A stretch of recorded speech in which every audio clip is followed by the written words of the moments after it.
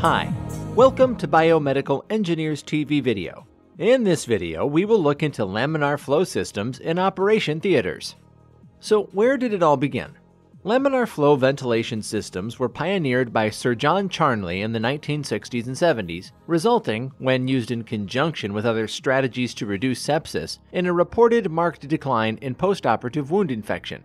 The practice became widely adopted in orthopedic theaters after a series of trials that showed a significant decrease in infections from laminar flow theaters.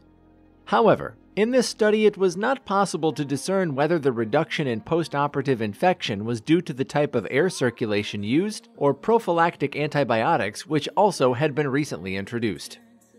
So why is laminar flow used in operation theaters? Laminar flow theaters aim to reduce the number of infective organisms in the theater air by generating a continuous flow of bacteria-free air.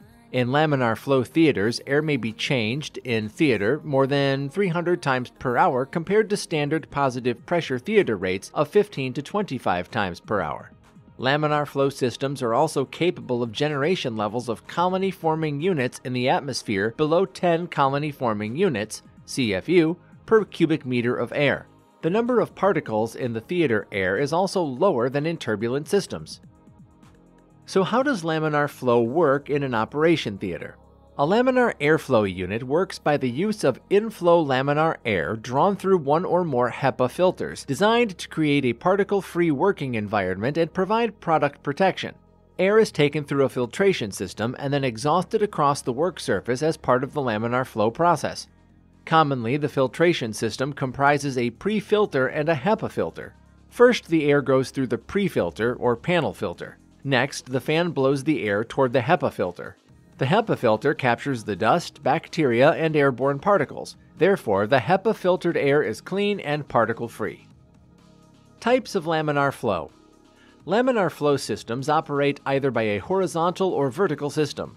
In horizontal laminar flow systems, high-efficiency particulate air filters are installed on the totality or part of one of these operating theater walls.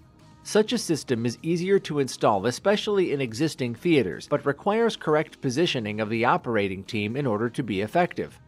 The vertical configuration involves ceiling-mounted HEPA filters, which direct air vertically downwards into the operative field. Individuals at the periphery of the airflow may prove disruptive, but it is less dependent on scrub team positioning. Entrainment of flow can, however, occur from theater personnel moving with the periphery of the laminar flow area, deflecting contamination inwards toward the operative site.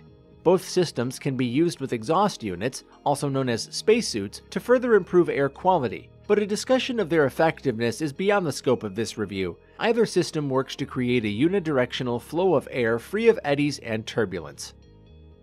What are the components of laminar flow?